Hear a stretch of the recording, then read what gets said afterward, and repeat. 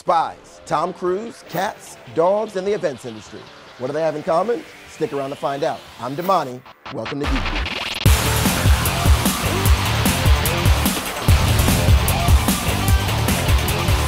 Today's episode of Geek Beat is brought to you by lynda.com.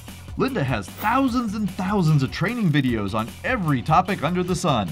Head over to lynda.com/geekbeat for a free week of all the video training you can stand. Okay, first things first. Let's address the giant, albeit theoretical elephant in the room. I'm sitting here on Geek Beat.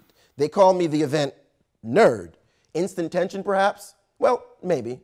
We all know about the age-old battle between the nerds and the geeks. It's like the Capulets and the Montagues, the Cowboys and the Giants, the iPhone users and the Androiders. For the record, I'm an Android guy.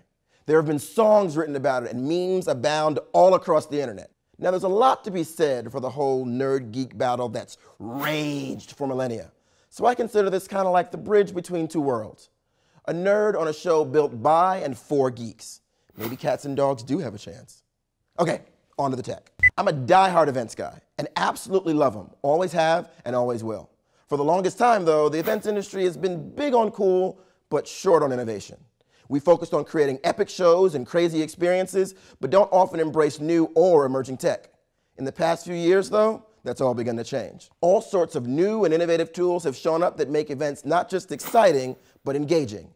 And one of the biggest trends and biggest headaches has been tracking attendees, both during the event and throughout the event space. Now there are a bunch of startups making that possible. It's pretty common and relatively easy to track how people are connecting and engaging online. You can track clicks and shares and use tools like Google Analytics to see where people found you and how long they stayed online with you.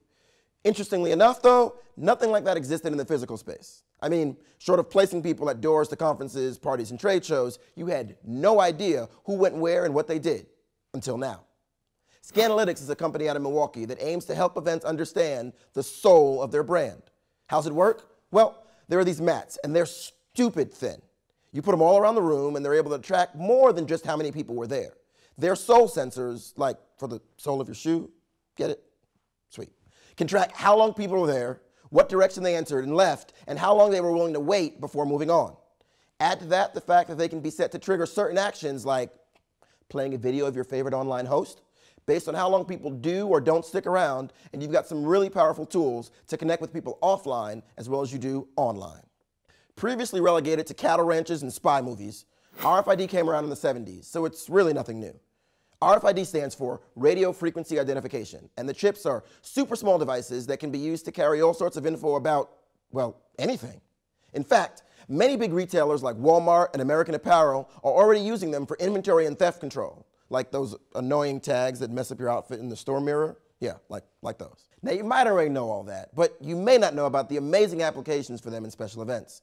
Companies like Access Event Solutions are taking the traditional conference badge and music festival wristband and embedding them with RFID chips.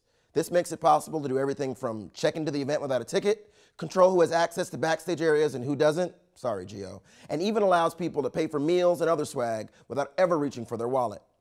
Add to that the ability to connect to people's social profiles, and liking a band on Facebook is as easy as tapping that pass. More importantly, for the people planning the events is the fact that all of this is tracked in real time and gives up-to-the-minute insights into people's behavior. Remember those people hunting Tom Cruise in Minority Report? Yeah, this is kind of like the friendlier little sister to that. BLE, or Low Energy Bluetooth. Okay, well, technically it's Bluetooth Low Energy, but that's a really stupid name. It doesn't make any sense because it's backwards. So I'm just going to call it what I want. Anyway, BLE beacons are getting a lot of press right now because of Apple's iBeacon, which they launched in mid-2013. Initially, it was designed to be used by retailers to simplify payments and provide on-site offers based on how close you are to the store.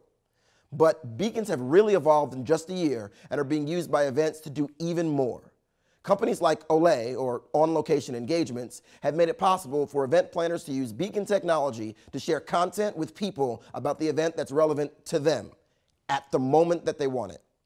Now you can walk into the front door of a concert and receive a personalized video message from the lead singer, or walk by a trade show booth at just the right time and have a prize given to you simply for being there. Need to have that white paper the moderator of the panel talked about? Well, as soon as you walk out the door, it's already on your device.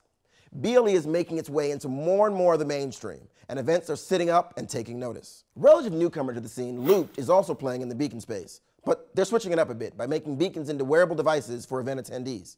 At any given moment, an event organizer can take a look at the Looped app and see traffic patterns in their event, get an idea on what people are doing, and make changes to that event based on what they see.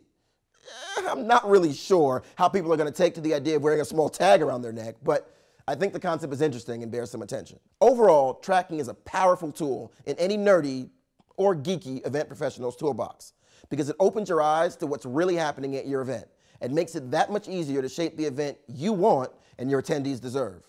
I'm really interested to see how this all shapes up in the next few months and years, and excited to see how the events industry continues to embrace the new tech we all know and love. I'm Damani Daniel, talking nerdy, and thanks for watching Geek Beat. You can pick up a zombie apocalypse survival kit in a sardine can for $9. With one of these, the AOC 17-inch USB monitor. Okay, I have been... And philosophy is like the most unscientific creation of mankind ever.